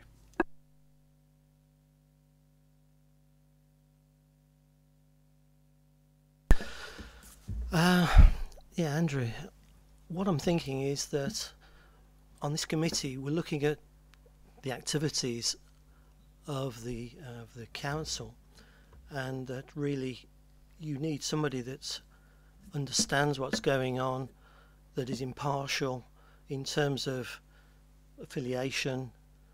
But having said that, what Councillor Cook has said about providing they declare the affiliation if there is one is there any way of actually moulding the appointment of the auditor, the independent committee member, so that if they suddenly start going down a particular track, which is obviously a political one, that we can actually say that if they do that, that they're actually contravening the contract that we're appointing them under. Yes, again, I think part of that is in relation to, should we say, the control of the committee through the chair, in relation to if an independent member is going down a political route, or is showing political bias in relation to sort of that decision going forward. Again, that's also something that obviously we'd have a look at within the recruitment process, of asking the questions around how what their thought processes are in relation to what their expectations around the role are going to be. I know that people can obviously train for interviews and recruitment panels and things like that, but again, I think these are the areas that we would probe as part of the recruitment process. And again, I think part of that sort of contract, shall we say, with obviously being an independent member on the Audit and Governance Committee, again, there would be those expectations that they are an independent person to bring that. I'm not saying that you don't scrutinise what happens within the Audit and Governance Committee, but also for them to scrutinise and to bring a third party view, even though they may be of a situation where they are, should we say, have previous experience of councils, for example, or whatever, if obviously within the criteria for appointment. Thank you, Andrew. Thank you, Chair. Just to pick up on the point Councillor Cook made earlier on about the hypothetical person from Rugeley, and we can't check. I can assure you the first thing I'd do if a name was floated by me was to float it past my colleagues in Rugeley. You'd do the same and check. And as soon as they appeared on someone's leaflet, then that would be it, wouldn't it? We would know. And certainly within Tamworth, I doubt anybody could come forward who the parties in Tamworth would not know to have been closely linked at one point or another with one or other group. So I think that bit of it's not too, in the modern world of Facebook and everything else, is pretty easy to spot if somebody is not really independent. So I think from that point of view, if you go ahead with the process, the main thing is that they're upfront and honest, and if you decide that the criteria can still be achieved, then that's fine. But I do think the one query you are going to have is if they query something, is it political, or is it just because they don't think it's being well managed?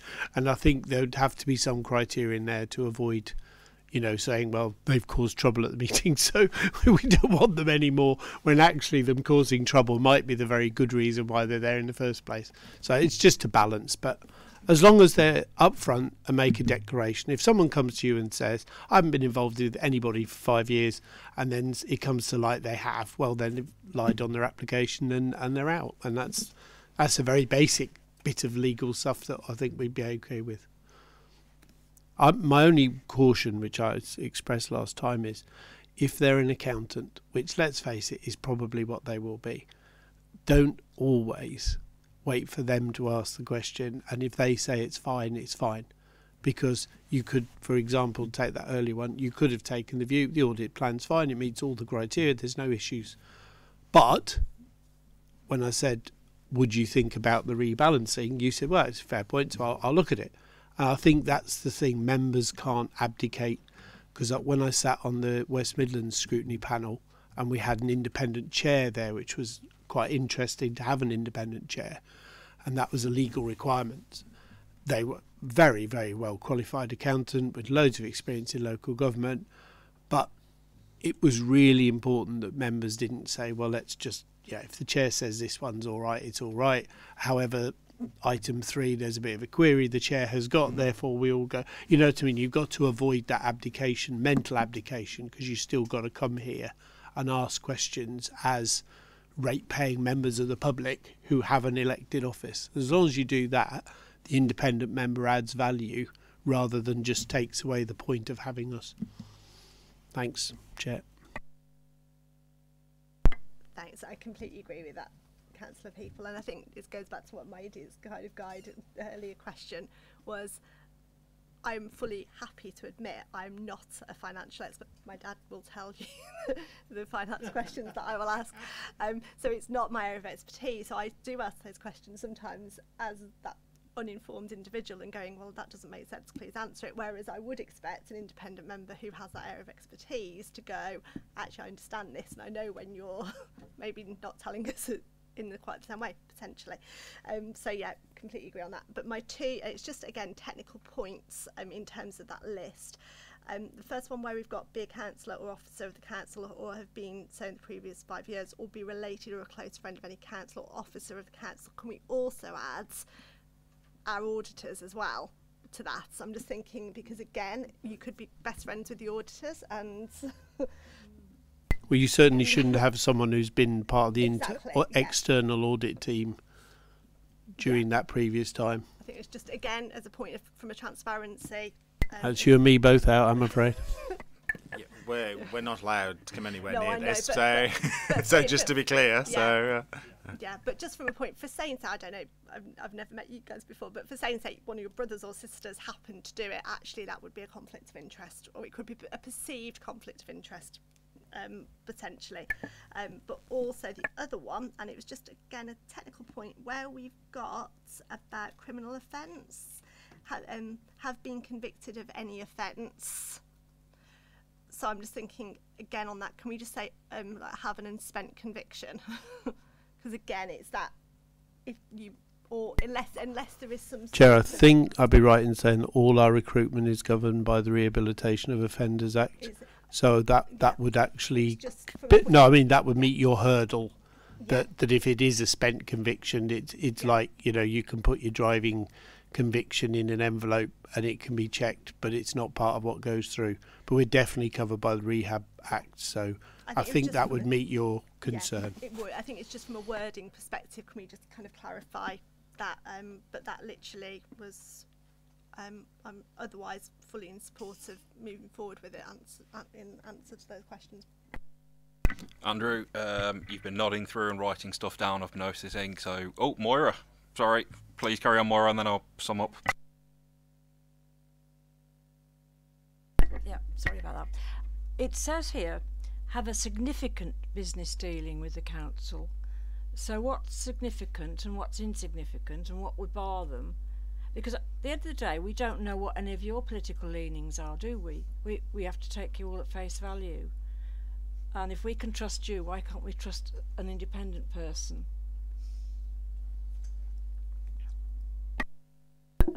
I think taking the first point in relation to significant business connections with the council, again, that would be more along the lines of having contractual arrangements with the council, whether that's providing goods, services, etc.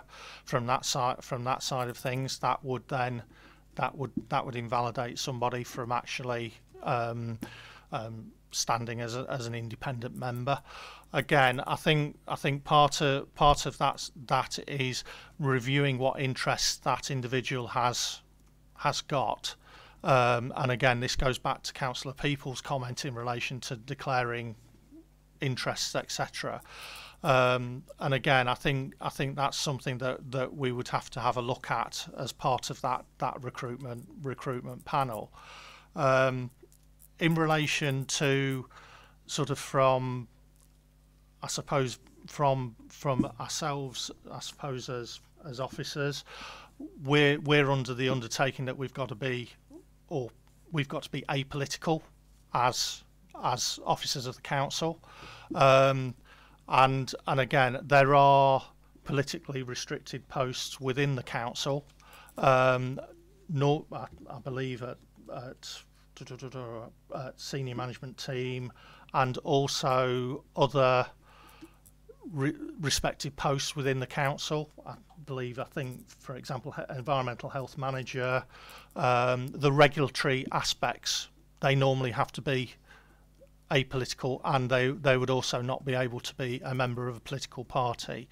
And again, from an officer's point of view, then we, on an annual basis, declare our interests to HR on a regular basis, and if there are any interests that do come about, whether that be through secondary employment or other duties that we may undertake, then we do declare them. I for example, I'm a governor at a local primary school, which isn't actually within Tamworth, but is actually in well, it is in Staffordshire. It's in East Staffordshire. But I've declared that to Andrew Barrett as chief executive, because again, what I don't want to do is colour any decisions that are taken in respect of that. I got Mark and Moira, if you want to come back. So Mark, you did indicate, didn't you? Yeah, it was just to I suppose just to talk through where we are in terms of of independence and so on. So I work with quite a few councils that have independent members. So and invariably, I've not seen any form of political behaviour. It can be quite challenging.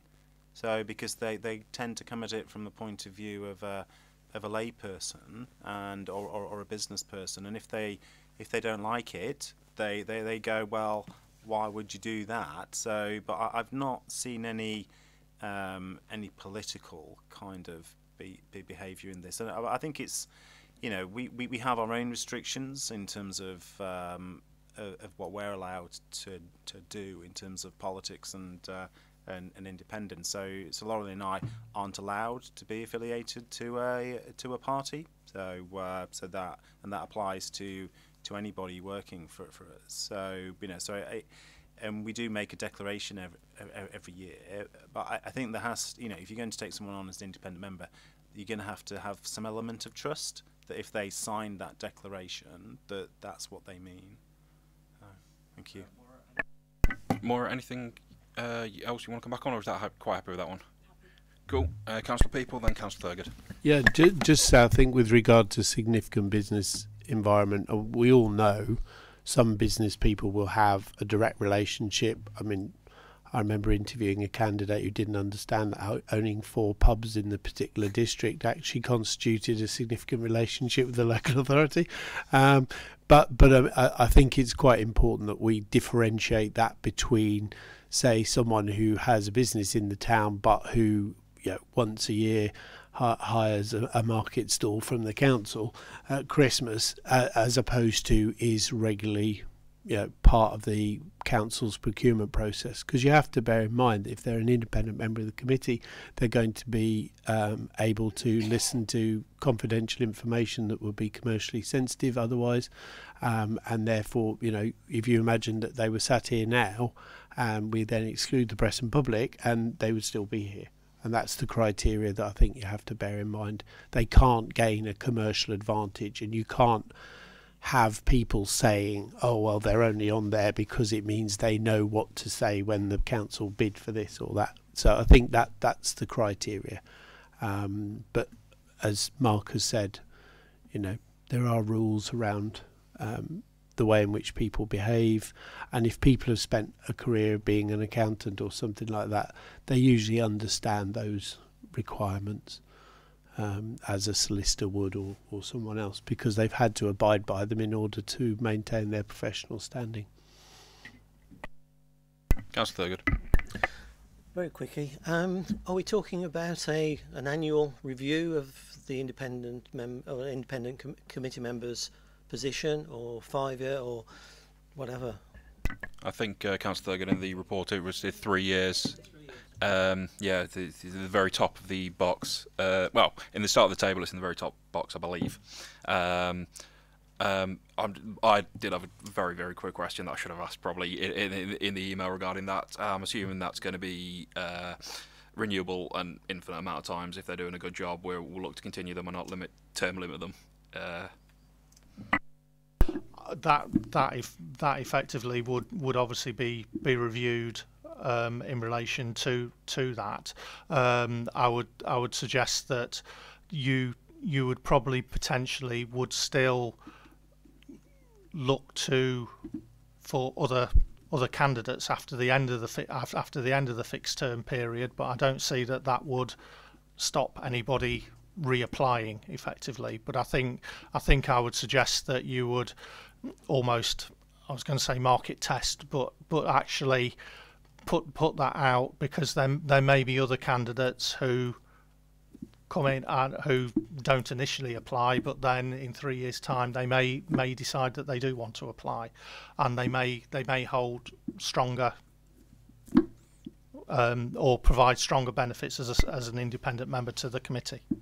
Chair, can I just say on that, I think some of these public bodies where it's legally required do have term limits, for the very reason that it avoids the becoming part of the furniture, if you like. So I think you just need to check that.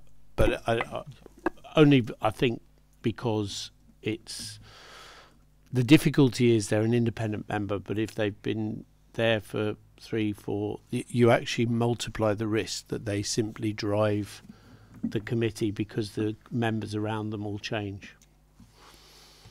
Incredibly fair point. I'm assuming Andrew's going to pick that one up, and thank you. I'll take that up. Yes. Thank you, Andrew. Councillor Thurgood, I misspoke. It's in the 4th box down on the table. For the 3 years. Is it possible that we can actually say that there are, if they're not suitable, we have a get out clause on them? I don't think it says anything on there about that. Below that, its provision is to be made for early termination and extension to Okay. avoid lackadaisy in the future. So I'm quite comfortable that that's picked up. Yeah. Okay, thanks. Any further questions or comments from members, or anything you'd like to add, Andrew? Andrew has been furiously scribbling notes down throughout this, and I've got all the confidence he'll come back to all the members very quickly, clarifying all the points they've made. So I'm not going to edit the recommendation, and I'm happy to move that we consider and ratify the approach to be taken in respect of appointing an independent member to the committee. I do have another point, but I will look for a seconder first. Chair, we've actually raised some quite significant questions about the nature of the declaration, so I'm not sure I could accept it as unamended without some kind of rider to reflect the detailed questioning which we've made and which Andrew has actually taken notice of. So could we have something that says subject to confirmation of the points raised in the meeting? Very happy to accept that amendment to the recommendation of the report. In which case I'm happy to second your moving of it. Or I just jumped on that, is I completely agree with that. Can we say in that case for the next meeting, obviously it might be a different committee, well, it will be a different committee, so I'm conscious that somebody at that point may have completely different questions and points, but or is there a way of an opportunity of getting that back before the end of the municipal year, potentially? I don't know, but it's something I fully support. We should do it. I think let's actually, or is it a subcommittee or something similar to pick it up? I don't know. Looking at the indicative timetable, it was April that we were looking to confirm the role, and then obviously the vacancy to be publicly advertised May, and this is the last meeting of the year, so I don't think there'd be opportunity to get it back before the new council year kicks off. So Andrew will be... Chair, can I suggest that if we pass the amended recommendation with the subject to, then it should be possible to refine any issues through email, through ourselves, so that we can just ratify the decision, because the principle of appointment seems to be agreed. The issue is more the the process. So can I suggest that, because as you say, we've got the municipal year coming up to an end, and whilst I sympathise with Councillor Cook's point, there's a point at which we have to make a decision, and I think we're all agreed, let's do it, but let's do it with those caveats addressed. In that case, I mean, going via, obviously, I know kind of yourself, Councillor Ford, you're in the hot seat at the moment, but between yourself and Councillor Clements, to actually kind of, if you're comfortable with what comes back, I am more than happy. I don't want to act on the committee's behalf, and I'm sure Councillor Clements won't, so I'm going to ask Andrew all the your actions coming off from this come back to all members, and if deemed necessary by any members, we could arrange a Zoom Teams chat just to explain some of the points further, if that would be agreeable to you, Andrew. And I've got Councillor People with his finger on the buzzer, so I'll go Andrew, then Chair, I was only going to say you won't be able to make the decision on Zoom because of the amendment to local government regulations. So the decision's got to be met here, but I think the detail of we're talking about advertising a post with the details of the job description stroke qualifications being confirmed, rather than not wanting to do it. Have I read the meeting right? You have. I was not suggesting we approve recommendations on a Team's call, but any. It's just you're young, you see, and you might think you could get away with that in local government. No, you know what local government's like, you know. But no, just to, if needed, just to run through salient points with us, if and when needed. But other than that, I think email to all members to confirm the actions have been taken will suffice. But I'll leave it with your judgment if you want to get booking a Teams call with all the members ahead of that. So you did turn your microphone on then, Andrew. Do you want to? I was just going to say yes. I'm more than happy to come back to committee on committee members with my responses to the questions and queries raised. Yes. Thank you, Andrew. And my last point before we take a vote on it was, can we have this? It probably could be covered in the next item, but this come back to update on the process on the next the first audit and governance meeting of the new municipal year. Fantastic. Yes. Thank you. Will do, Chair. Thank you very much. It's been moved and seconded with a slight recommendation. I hope, Joe, you got the slight amendment. Technically I moved and Councillor People seconded. Are you all good, Joe? Yeah? Fantastic. All those in favour? Excellent. Thank you very much. Moving on to item number 10. Sorry, can I just interrupt there and say I'm going to step out at this point and leave the meeting. I wasn't actually a member of the committee up until tonight, so I don't think it's appropriate for me to comment and vote on the report of what's gone on. So, but I'm going to use that opportunity to run out and go and carry on as mother care duties. Thank you, everybody, and really enjoyed my first meeting. Hope to be back again next year. Thank you very much, Councillor Cook. Safe travel home. So the annual report of the Audit and Governance Committee 2021-22. Andrew. Yes, this is the. And again, what I've done is I've sent the draft to Councillor Clements and also Councillor Summers as well for comments, and they've added their comments in relation to that, to the actual annual report.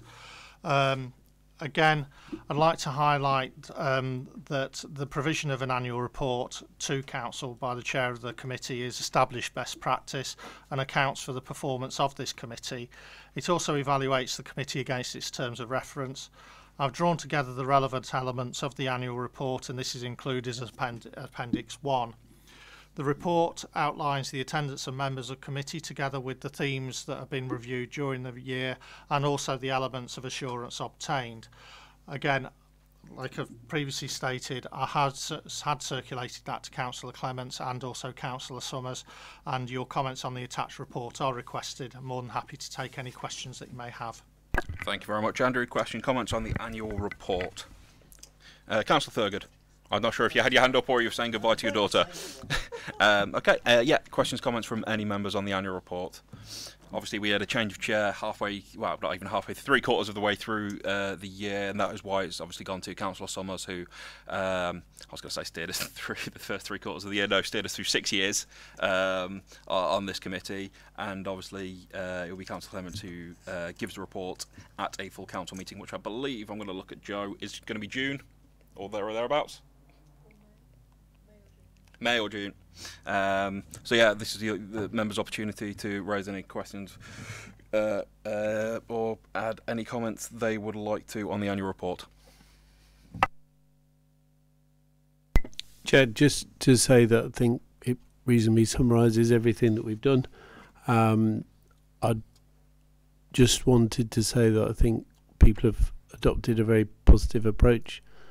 And the fact that we have a confidential item where we can raise matters with the auditors, I think is a very healthy way of going forward, because I think one of the benefits of those is not so much to sort of come out with super surprises, but perhaps to be able to say to them, well, have you looked here or have you looked there?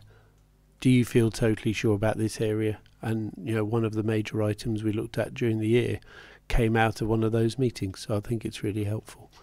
And I want to take the opportunity to wish you all the success going forward. And can I personally say thank you to Andrew, because he came in partway through the year.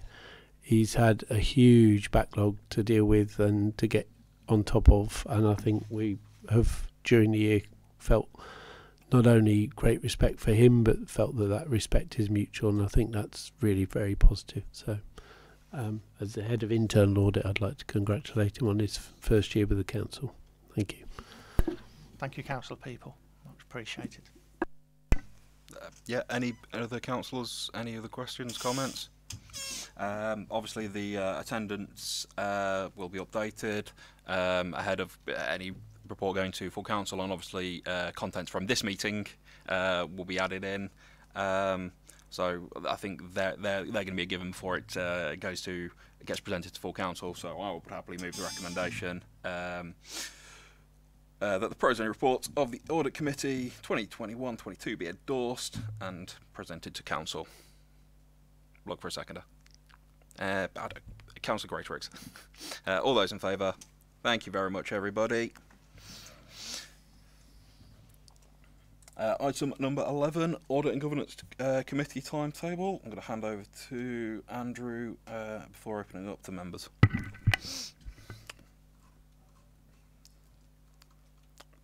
I think this was just having a review of the committee timetable to actually see whether or not there were any additions. I mean, obviously we're towards the end of the.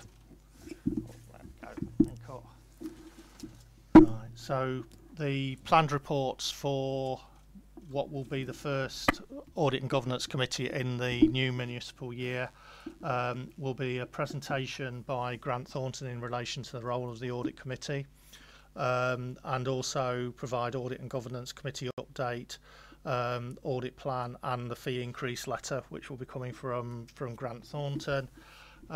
We've also got review of the Treasury Management Strategy Statement, which will be a report from Stefan as the ex-FD Director of Finance.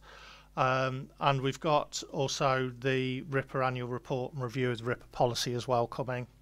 I have my internal audit annual report and also my quarterly update, which effectively will basically provide an outturn for this current financial year, and also I'll provide an update to committee, as I previously indicated, around public sector internal audit standards, and also the quality assurance and improvement programme that we run as well. There will also be bringing the annual governance statement and code of corporate governance, so it's going to be a very heavy committee that one. Also, the risk management quarterly update, and the monitoring officer will also be bringing the councillor code of conduct following the finalisation of the LGA new model code, and also review of the constitution and scheme of delegation for officers, and also there'll be the review of the financial guidance. So it's going to be a very busy meeting for that June meeting. But whether or not anybody had any comments in relation to the timetable going forward. Other than the addition that I requested regarding the update on the appointment of the independent, I've got no further comments. The first meeting of the year is always a heavy one, and I think the proposed timetable is acceptable. With it, there's only 3 potential items for the July/August meeting. Would you recommend anything being pushed forward from the September or deferred from the June into one of the summer meetings? Sorry, I was going to say that a number of those items that have been moved forward into the June meeting have actually come from from basically this meeting in relation to RIPA and also the council constitution, and I believe that we need to get certainly the council constitution through at that June meeting, and I don't think there's any leeway in the timetable as it's outlined. Thank you very much, Andrew. Councillor People. Chair, just to say that since 2011, when the government gutted the requirements under the Council Code of Conduct, if you want to delay it, I don't think it'll make the slightest bit of difference, because the Code of Conduct is essentially the same. The Constitution, you can argue one way or the other, the Constitution can only be approved by Council, so presumably it's scheduled for July Council, and they want it through in June through here. But I would always urge that if there are items that aren't particularly important, that you can defer them, because otherwise you overload one meeting and you don't get real discussion on. You end up with 12 items on the meeting, which actually none of which get properly discussed, because people are going, oh my goodness.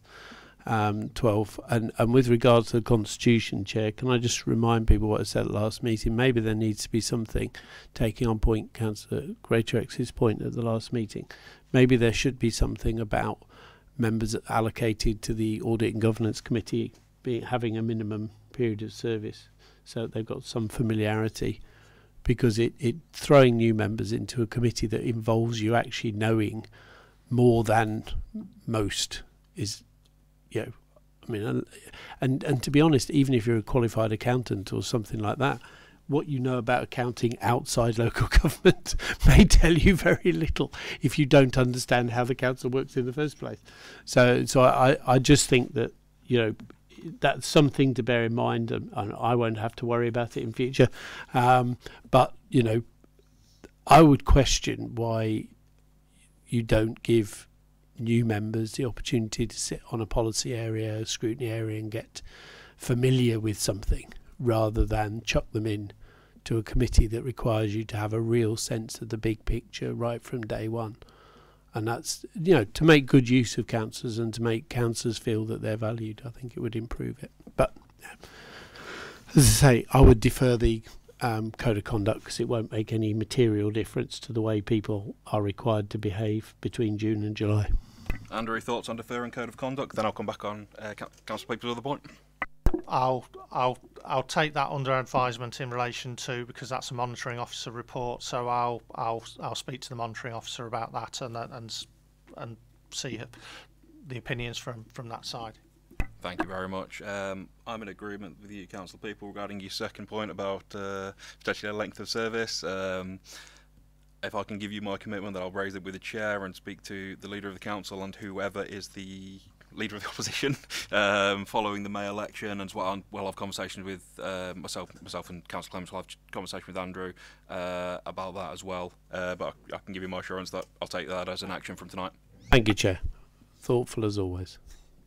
I'll try. Any further questions or comments on the timetable, or are we happy to accept it as it is, with Andrew looking into potentially deferring the Code of Conduct? Excellent. Item 12, exclusion of press and public. To consider excluding the press and public from the meeting by passing the following resolution. That in accordance with the provisions of the Local Authorities Executive Arrangements Meeting and Access to Information England Regulations 2012 and Sections 100A4 of the Local Government Act 1972, the press and public be excluded from the meeting during the consideration of the following business on the grounds that it involves the likely disclosure of exempt information as defined in paragraph 3 of Part 1 of Schedule 12A to the Acts and the public interest in withholding the information outweighs the public interest in disclosing the information to the public. I'm happy to move. Can I have a seconder, please? Thank you, Councillor Thurgood. All those in favour? Thank you very much, everybody. I'm just going to give you a minute for the recording to end. If Jodie could let us know when, and then we will continue.